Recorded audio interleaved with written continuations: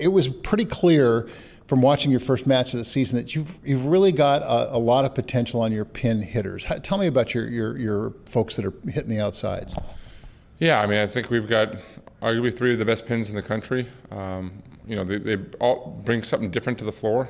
You know, Ebony was the National Freshman of the Year and transferred and sat out with an injury last year, and now is getting healthy. You know, she's a unique player. She's someone that can actually take over a match at a high level. And she's been really developing, you know, in the backcourt defensively, and we're utilizing her not only in the front court but the backcourt, especially with the way our middle blocker system is right now.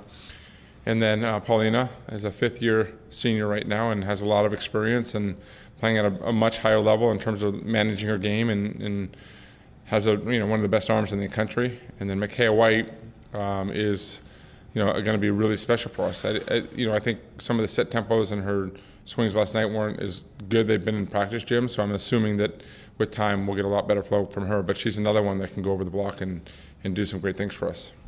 With these great pin hitters, but especially trying to be able to set the opposite, you got to have some decent passing, and you got to have decent passing to be able to use these middles, which are not quite the middles you thought you do. What do you think of your passing this year? Well, I think it's in the practice gym. It's been better. I think our numbers were not great last night, but this team with how good we are on the pins, we don't need to be perfect passing. If we're passing 5 or 6 feet in the center of the court and getting balance with both pins and the speed of it, I think we can still be successful. Numbers-wise, we were really good last night on a 2-option pass, but we need to be able to still find some more middles. I mean, the numbers that we had last night aren't enough.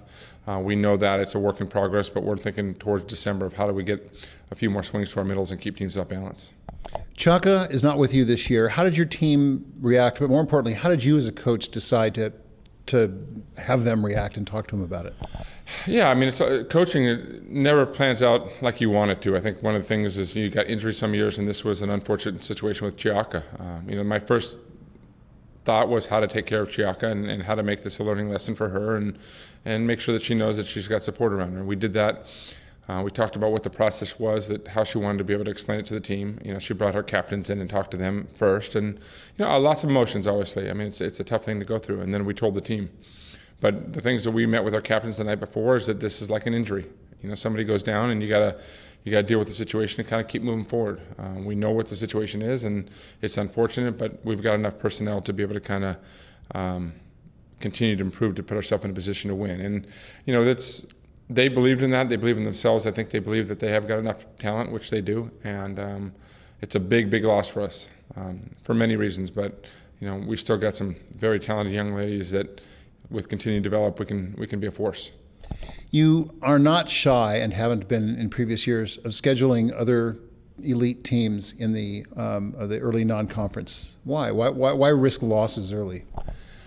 I don't know if we've had a lot of success, and it's just given me some comfort to be able to go out and test our team and knowing that what we can do to be successful. But I think part of this is learning what your team is capable. And when you play good teams, you're going to get exposed, and teams like tonight are going to expose some things that we haven't seen in our gym or haven't been able to do, and it's going to send us back to the gym and learn the numbers and statistics, what we need to do and where we can get better at, and how we can counteract that a little bit over a period of time. So we have things to work on for the whole season. And so I'm okay having a couple of losses in the preseason. I think refer back to 2012, we were pretty poor in the preseason, and we figured some things out and really got better, and by the end we ended up winning. So I'm hoping that with the tough preseason that it gets us ready.